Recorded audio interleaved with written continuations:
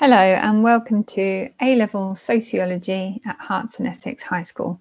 This is your Induction Information and Taster Lesson 2020.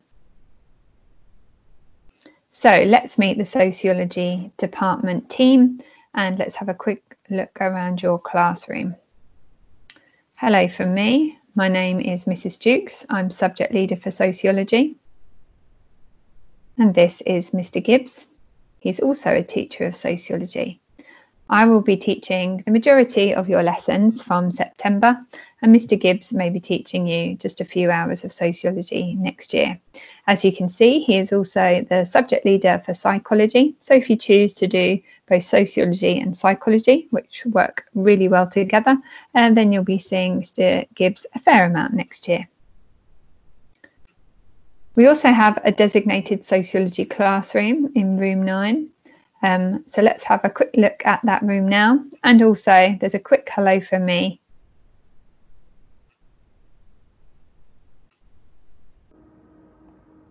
Okay, so I thought I'd take you for a tour around room 9, which is our dedicated sociology classroom. So here we go. This is room 9. You can see up towards the back of the classroom we've got some of our key sociological thinkers. They help us as you have to learn lots of names throughout the course, and you can also see some of the key sociological concepts dotted around. So this is room 9, like I say, our dedicated classroom, and if you can visualise yourselves, you'll be sitting here in September. Hello prospective Year 12 Sociology students, my name is Mrs. Jukes. I'm Subject Leader for Sociology and I look forward to seeing you in September. So what is sociology? For many of you, A-level sociology will be the first time you've encountered this subject. Some of you may have done it at GCSE, but for lots of you it may be completely new. And the big question that always faces me is, what is it? So in its very essence, sociology is the study of society. What we're interested in as sociologists is studying human social life and trying to explain the social world that we find ourselves in. We're very interested in the way that how society is structured, how society influences us and shapes our lives. We're particularly interested in the patterns of behaviour we see in society, and we try to offer explanations for those behaviours. For example, a pattern of behaviour that we might see in society in the topic of crime and deviance is most criminals seem to be male. So sociologists would look at that pattern and try to offer different explanations as to why that may be the case. In order to develop these explanations, sociologists look at different social institutions that exist in society, such as the education system, the unit of the family, and the criminal justice system. We try to explain what their roles are, and again, how these different institutions affect our behaviour. So let's listen now to some of our ex-sociology students and hear what they have to say about sociology at Herts and Essex.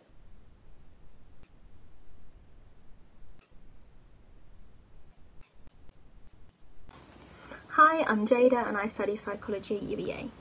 I chose to take sociology A-level because I thought it was a super interesting subject and it had so many real-world applications that I felt like it was worthwhile learning for the long term, and I was right because I still rely on it a lot now at uni and even just... Hi, my name's Freya and I'm currently studying sociology at uni in Liverpool. I wanted to study sociology A-level because at the time I wasn't sure what career I wanted to go into, and I knew that studying it would let me explore a range of topics and find out what... Hi, I'm Lucy. I study sociology at Warwick University. I do that alongside psychology modules as well. I took sociology A-level at Herts and Essex along with history and psychology. I chose to take sociology A-level at Herts and Essex because I'd done it at GCSE and I really enjoyed. Sociology, more than other subjects, you can link to the world in which you live. Like if you compare it to more science and maths based subjects, it's harder to kind of link it and make it relevant to your life. So for that, it was really good. For me, sociology was a subject I really enjoyed studying at GCSE, and I genuinely looked forward to attending the lessons. So for me, it was kind of a no-brainer that I was going to take it at A-level. In terms of other A-levels, it works really well with psychology as well.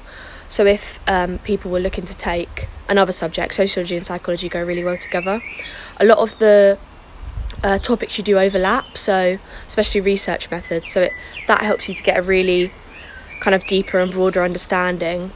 It almost acts as a sort of revision if you go to a psychology class and you've already learnt it in sociology. Hi, my name's Izzy and I study sociology at Warwick University. I've studied it from GCSE to A-level and now for my degree, and I absolutely love it. Studying the subject A-level really opened my eyes to the world around me, and it showed me how society works, both in the ways that individuals work together to improve institutions and in both the positive and negative aspects of institutions, such as with the inequalities established in the criminal justice system, which have led to disproportionate numbers of ethnic minorities being arrested, which is obviously still so relevant today. A-levels provided me with baseline knowledge like this, which also meant I felt really prepared when I started my sociology degree. Sociology at university is also so interesting, and it has extended my knowledge even further about the world around me, while also widening my horizons in terms of the different types of careers that I can go into, which are aided by having a sociology degree. I've studied a range of important topics at university, from gender and sexuality to the history of colonial racism and how it impacts inequalities today. And I believe that topics like this are vital for people to learn about, since inequalities influence so many aspects of our lives. I wouldn't know half of as much about modern society without studying sociology, and I believe that studying it at both A-level and for my degree has been instrumental in developing me as a person, and it would do the same for anyone considering studying it.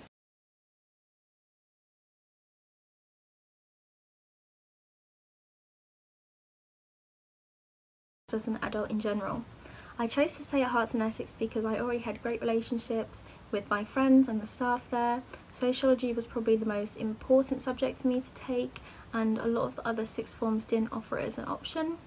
So that, as well as the fact that the sociology staff at Herts and Essex are just the absolute best, it was pretty much a no-brainer. I stayed at Herts and Essex because of the friendly learning environment. I knew that I'd be confident to share my own opinions in lessons, and that the teachers are really friendly and approachable, so they'd be able to help me with any issues. I stayed at Herts and Essex to do sociology at A-level because I had really great relationships with the teachers and I knew how fantastic the teaching was, so for me there was no choice other than to stay. Sociology and the whole school get really good A-level results, and that's a credit to how good the teaching is, especially in sociology, so that was probably the main reason I stayed on.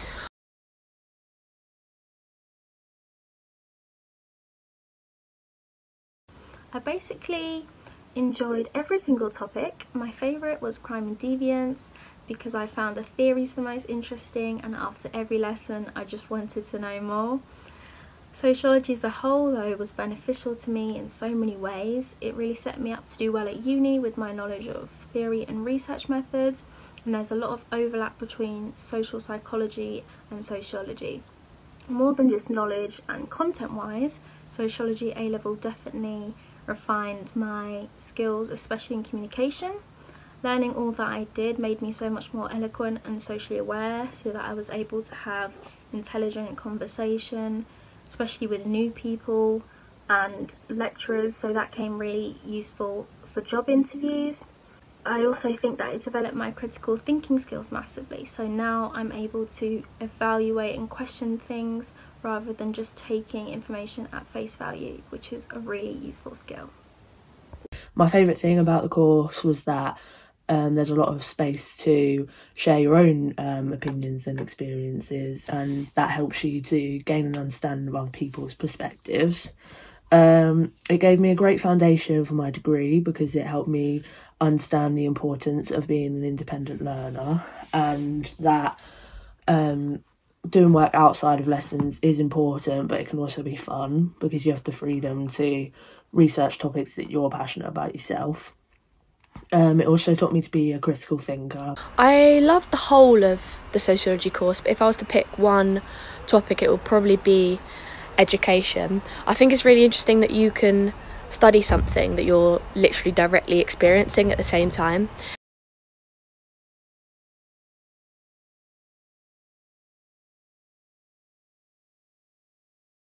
If I was to give advice for doing Sociology A-level, I would say watch the news. That's a really, really big one that Miss Jukes talks about. If you want to kind of do that extra thing and make your essays extra special, you need to put your own work in. It needs to be fresh and new and have kind of new sociological ideas. You can't just rely on what you're given.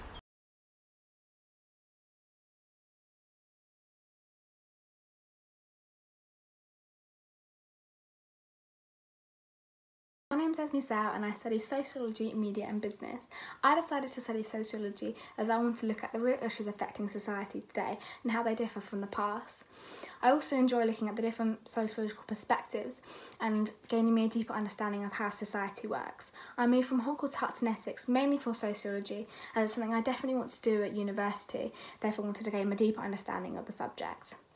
I definitely enjoy all of Mrs. Duke's lessons, as she's always doing something different, whether it's copying notes from a PowerPoint, watching a video, or even doing a bit of roleplay. She really tailors her lessons to fit everyone's needs and make sure everyone fully understands the content before moving on. Any advice I'd give you if you're deciding to choose Sociology is make sure that you have a real interest in the subjects, as A-levels are such a big leap from GCSE. You don't want to be stuck with a subject you don't enjoy. And with Sociology, I definitely think it's something that really opens your eyes and gives you a whole new outlook on society as a whole. Hi, I'm Mason and I study Sociology here at Herts in Essex. I was a transfer student from Burnt Mill, obviously, didn't go here for secondary, but the reason I transferred here is because I felt a really welcoming atmosphere when I first started, and it was really easy to transition from like secondary school to sixth form. And if you're thinking about choosing Sociology, I really recommend it, because you get to learn so much about the patterns in society and why things are the way they are and how we can change those issues. So, why should you do A-level sociology? Well, sociology, unlike lots of other subjects, is ever-changing. Every time the government changes a law, it affects what we learn in sociology. The textbook essentially can go out of date very quickly as the world is constantly changing around us. The other thing that's great about A-level sociology is you can bring your own life events and ideas into the classroom in a way that you might not be able to do with other subjects. For example, in Year 12, we look at the ideas surrounding family and education, both of which you are involved in some way. So you all come to the classroom with your own unique experience of what family might mean to you, and you also come to the classroom with your own unique experiences of the education system. And we can use these to help develop your knowledge in those areas. The other great thing about sociology is it asks you to challenge the views that you have about the world and discuss them. There's lots of discussion in our sociology lessons. You may find yourself debating with other people, but that's great because it makes you question the world that we live in. You also develop a range of skills throughout the course, most notably your critical thinking skills, your ability to construct an argument, both verbally and in writing, and the ability to articulate your views by supporting them with evidence. So let's have a quick look at the course overview and what you'll be studying throughout the 2 years.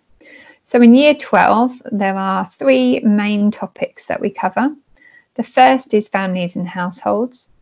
Here we look at changes to couple relationships. We also explore the nature of childhood. We look at different sociological theories of the family, such as functionalism, Marxism, feminism. We look at demography, which is things like death rates and birth rates and how they have changed over time. We look at how the family itself as a unit has changed and the impact of government policy on family. We also look at the education system. So we look at different theories of education and question why is it that we actually educate young people. We also look at how different groups within society achieve differently. For example, how does your class, your gender or your ethnicity affect your chances of success in the education system? And we also look at educational policy and the impact that the government decisions can have on your education. The third main topic running through Year 12 is research methods. So in order to understand the world we live in, sociologists need to go out and complete research about the topics that we're studying. So we need to learn what methods that they use, and we need to evaluate them. So these are things such as interviews, questionnaires, observations, and secondary data that already exists. There's another kind of mini topic running through which relates to just one question, which is methods in context. And this allows you to apply your knowledge of research methods to an issue in the education system. So you merge together two of the big topics there. So that's what we do in Year 12. We also do an introduction to the course in the first 3 weeks from September onwards, where we get everyone up to speed with just an overview of what sociology is. In Year 13 then, we add the big topics of crime and deviance, beliefs in society, and sociological theory to the course. Crime and deviance is a very interesting topic. We start with theories of crime. So these are different explanations of crime from different sociological perspectives. We also look at the social distribution of crime, why particular classes of people, why I've already mentioned gender seems to be an issue when it comes to crime, and also ethnicity. Other topics in the crime section are crime in the media and how far the media may cause people to commit crime, globalization, green crime, human rights, state crime, how we control crime in our society, how we punish people who do commit crime, and the victims of crime, which is a relatively recent topic. The other big topic in Year 13 is beliefs in society. This topic used to be called religion, but it's changed now. It's not about the beliefs of religion, it's about how religion may operate in different societies. So we look at theories of religion and what different sociological perspectives think about the purpose of religion in our society. We also think about whether religion can cause social change and actually change the very structure of our societies. Given our current modern, postmodern world, we have to look at issues of secularization and whether religion is declining, or whether there is just more choice when it comes to religion today. Further new topics are religion in the global context. So we look at different countries and their relationships with religion. Social groups and religiosity, which is the relationship between gender, class and ethnicity in religion. We look at different religious organisations, where we look at different sects and cults such as Scientology, and the impact that they have on the societies in which they exist. And we also look at science and ideology. The third big theme running through Year 13 is sociological theory. This is looking at the big theories in sociological thought and developing them in quite a bit of detail. So we look at functionalism, Marxism, feminism, action theories, modernity, post-modernity, and then wider themes such as the relationship between sociology and social policy, value, freedom and objectivity, and we look at the big question of can and should and is sociology a science? So that's the general overview of the topics covered throughout the course. So with that in mind, let me talk to you a little bit about the exams. There are 3 papers in the Sociology A-level. They are all 2 hours each, and the topics are broken down as you can see. So paper 1 is education with theory and methods. Topics in sociology is paper 2. We choose to teach you families and households and beliefs in society, but there are other topics on that paper as well. And the third paper is crime and deviance with theory and methods. As you can see, all of the papers are equally weighted, so it's 6 hours of exams in total. This is where I should mention that there is no coursework. There is a lot of content to learn, including a huge number of key concepts and key names. But I would say I do encourage you to keep a glossary from the very first lesson, so you're on top of all of those key concepts and names. But I also need to mention there are lots of essay-based questions. If you have a look at the structure of the questions for each paper here, you can see the ones that are in bold are some of the big essay questions. So there's a 30 marker and a 20 marker on paper 1. There's 2 20 markers on paper 2. And again, there's a 30 marker and 1 20 marker on paper 3. There's some small mark questions as well, a couple of 4 and 6 markers and lots of 10 markers, as you can see, which are not essay based, but you still have to write in a fair bit of detail. They require you to write 2 very detailed paragraphs. We do a lot of work on exam technique throughout the course too. Okay, so let's move to your taster task, your taster lesson. And let's talk about an issue, an area that runs through most of the crime and deviance topic, and that is the use of official crime statistics. Official crime statistics then are put together by the Home Office, by a branch of the government, and they're good because they show us patterns and trends in relation to the amount and types of crime that are happening in our society. Why are they good? Well, they allow us to make comparisons between different years. So we could look, between 1980 and 2020 and look and see whether the amount of violent crime is increasing or decreasing, for example. It allows us to also look at different social groups. For example, we could look at the relationship between violent crime and ethnicity or class and gender or age. It also allows us to make comparisons between different areas throughout the country. So official crime statistics can be very useful for making comparisons and looking at different trends. Now, the first task that I'd like you to do is using the computer that you're on. You can pause me in a minute. Please, can you open up the following web page? So if you use your search engine, feel free to just type in www.police.uk. You can pause me now while you get that up.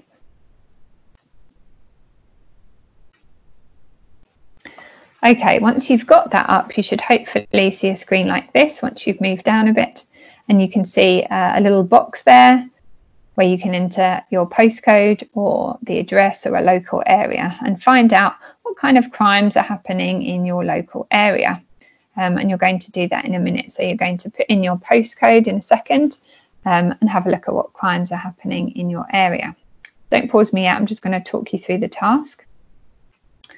Once you have put in the postcode for your area, you'll see this come up. So these are the particular crimes throughout the last month in your particular area. Obviously, they might be slightly different. So you can have a look at the top 4. You can have a look at the last year and see the changes in crime per month. And if you go to the little tabs at the top where it says Overview, Crime Map, Stop and Search and Statistics, have a little play with some of those and have a look at the crimes that you can see in a bit more detail. So if you look at the crime map, you'll be able to zoom in to the particular areas where crime was taking place. And if you go to the Statistics tab, you'll be able to look throughout the years as to what different crimes were taking place. So feel free to have a play with those for the next 5 to 10 minutes. Type in some different postcodes, some different areas, and note down any findings that are particularly interesting to you. You might want to note down what are the top reported crimes in your area and then perhaps compare that with a different area. Maybe look at an inner city area, maybe an area of London or Manchester, Birmingham, Liverpool, one of the big cities throughout the UK, and see what the similarities and differences may be and write down your findings. Okay, so if you can have a little play with that while you explore the different areas, and then you can just pause the video while you do that.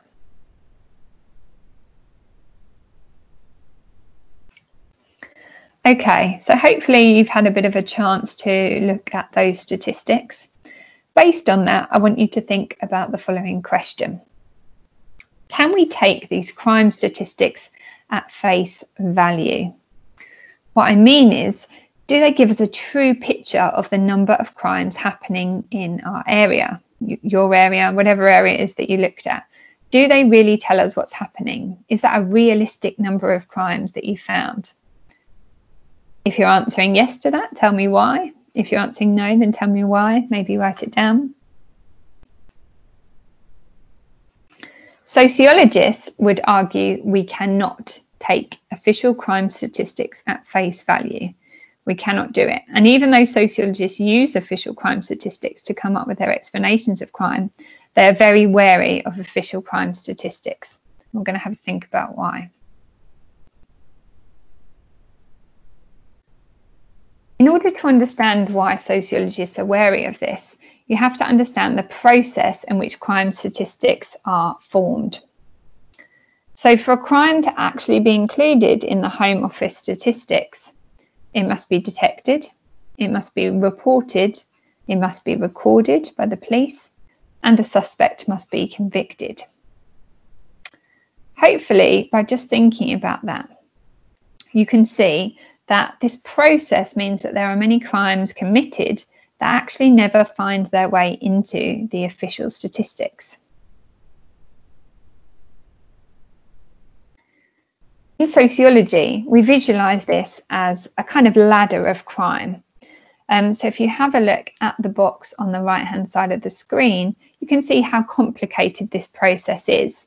So in order for something to make its way into the official crime statistics, the crime obviously has to be committed, has to be discovered. Whoever discovers it has to define it as criminal. It has to be reported, recorded by the police. The police then have to decide whether to take any action to gather evidence. They have to arrest a suspect, and the Crown prosecution sometimes gets involved. They have to decide whether there's enough evidence to prosecute, and the suspect has to be found guilty. So, what's your task? As you can probably see, at each stage of the ladder, there are various reasons why crimes essentially fall off. They don't make it to the next stage of the process. So your task over the next 10 minutes is to consider the various reasons why some crimes do not make their way to the next stage of the collection process. Try to include some examples of specific crimes as you go to develop your ideas further. You may want to write down these different ideas, the different steps of the ladder, and then consider the reasons why crimes may not get to the next stage of the ladder. So, for example, just to start you off, a crime is committed, and then to get to the next stage of the ladder, it has to be discovered. But you might argue, well, some crimes are never discovered, in which case those crimes never make it onto the first step of the ladder. Work through those different ideas now, write down what you think, try to add some specific examples as you go. You can pause now for 10 minutes while you complete that task.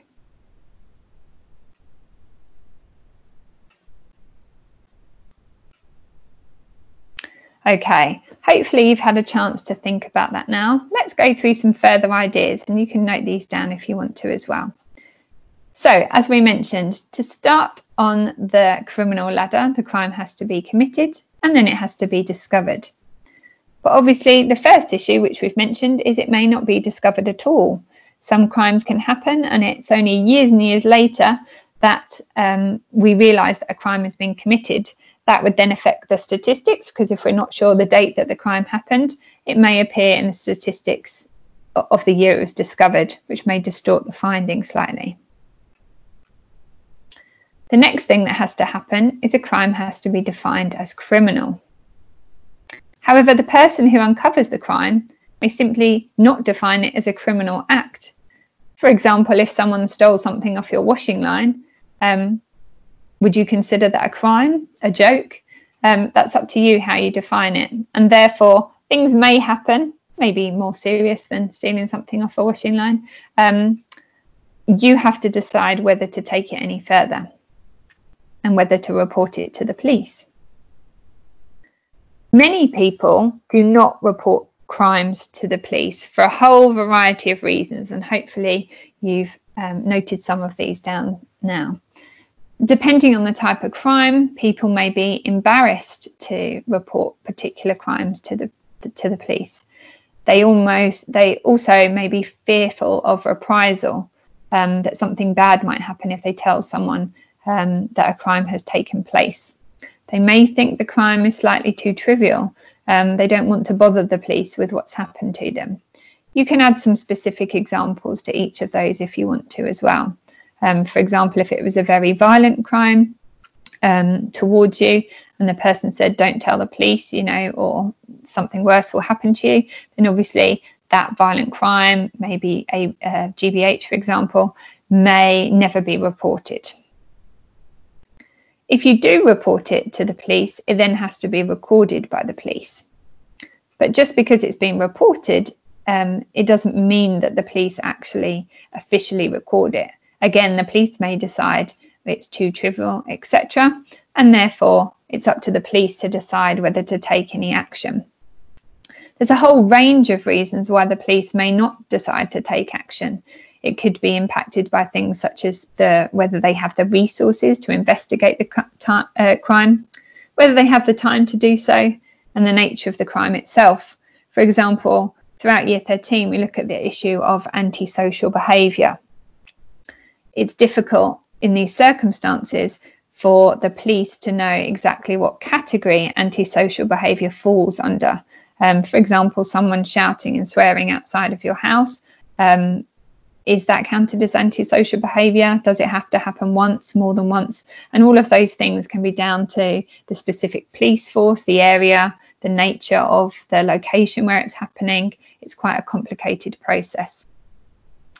If the police do decide to take action, then they obviously have to gather evidence.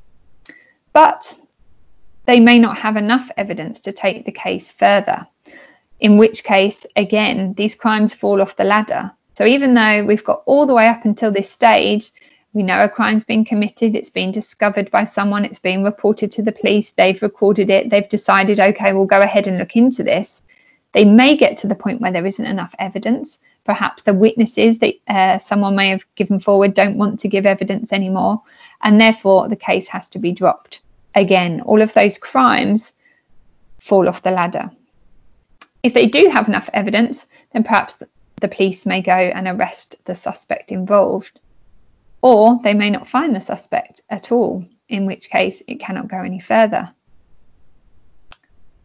The CPS, which is the Crown Prosecution Service, may also be involved, and sometimes the police will bring forward a case and it will go to the Crown Prosecution Service and they will decide whether to prosecute. Or they might not decide to prosecute. At this stage, even though the police have done lots and lots of discovering of particular evidence, the Crown Prosecution Service can turn around and say that they can't take it any further, in which case, again, these crimes fall off the ladder. And lastly, the suspect has to be found guilty or not. Perhaps the suspect isn't found guilty. If they go to Crown Court and it's trial before a jury, maybe the jury finds the suspect innocent, in which case a crime clearly has taken place, but maybe it was the wrong suspect, or maybe there wasn't enough evidence at that stage to convict them, in which case it doesn't make its way into the official crime statistics. So sometimes sociologists look at this issue of using official crime statistics and they look at the idea of an iceberg, and this is a way to explain what we're seeing with official crime statistics. Just have a think for a moment about how an iceberg can be used to describe official crime statistics.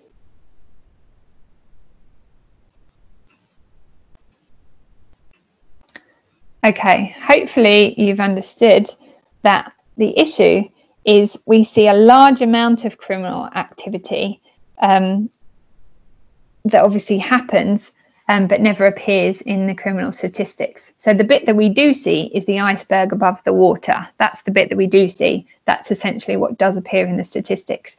And the huge piece of ice underneath the water reflects all the stuff that clearly happens, but we don't see. This is known as the dark figure of crime. There's a huge amount of crime that's happening that we never know about, we never hear about officially. As a result of this, then, the conclusion is, well, how accurate are official crime statistics? Well, they can be useful, like we said, for looking at overall trends and patterns, but sociologists would say they lack validity. They do not show us a true picture of how much crime is taking place. And therefore, next time you're watching the news and you hear them talking about gun crime increasing or knife crime or violent crime or sexual crime, you need to question that and think about how much crime is actually happening. As a result, sociologists believe we cannot take official crime statistics at face value, and instead we must accept that they are socially constructed. That's a key concept that we learn throughout the course. They've been created by a process of social interactions, and depending on the different interactions that happen at each stage of that ladder means whether they'll appear in the final crime statistics. For example, there can be various reasons why the police may operate in particular ways, which mean that those crimes never get investigated in the first place. Or, as we'll look at throughout the course, maybe the police are biased in a particular way towards particular classes, ethnicities, ages, genders, and all of those things can affect the statistics that we see. Okay. That was just a little taster of sociology at A-level at Herts and Essex.